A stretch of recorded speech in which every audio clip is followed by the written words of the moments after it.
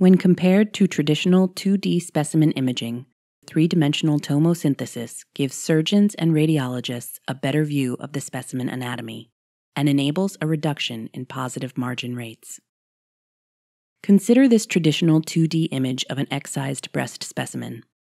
We can see microcalcification, the biopsy clip, and a marker seed, all apparently centered in the specimen where we expect them to be. Now let's review the specimen X-ray as a line representation. The specimen is shown as a single planar two-dimensional shape with no indication of margin involvement. But geometry is crucial to the analysis of surgical specimens, because a breast specimen is not a two-dimensional object. When imaged, a surgical breast specimen is irregularly shaped and deformed by lack of adjacent tissue support. Now we can see that the lesion is actually on the peripheral margin. A traditional 2D X-ray gives you a single planar projection of the specimen, and this can give you a misleading impression. In this case, it indicates an uninvolved margin. The use of orthogonal views is often confused with true three-dimensional imaging. First, a traditional 2D image is taken. Then the specimen is rotated 90 degrees, and the specimen shape is further deformed by movement, changing the relative positions of the lesions and markers. In this case, both views show an apparently uninvolved margin, because 2D orthogonal views are not equivalent to a true three-dimensional image. In fact, an orthogonal view is simply a single planar view from a different angle. Only three-dimensional specimen tomosynthesis gives you a true three-dimensional view of the specimen anatomy. Three-dimensional tomosynthesis enables you to view the specimen in 1 mm digital slices.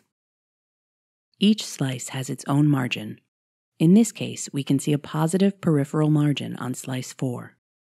Each slice is created and can be viewed independently of the others.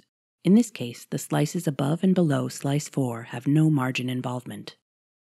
This enables the surgeon to analyze the extent of lesion penetration and involvement of the peripheral, anterior, and posterior margins, completely unobscured by slices above or below. So considering the example, using 3D tomosynthesis, the surgeon would conclude that there is a positive peripheral margin on slice 4, and as a consequence can excise additional tissue at that precise location during the operation. Using traditional 2D imaging, the surgeon would conclude that there is no margin involvement, and this would result in a positive margin on final pathology. As a consequence, the patient would be scheduled for re-excision. The following images compare 3D tomosynthesis analysis and traditional 2D imaging using clinical specimens. Looking at the 2D image, we can see that the microcalcifications are there. The problem is we don't know where there really is in relation to the margins. Using 3D tomosynthesis, we can analyze the specimen in 1 mm slices.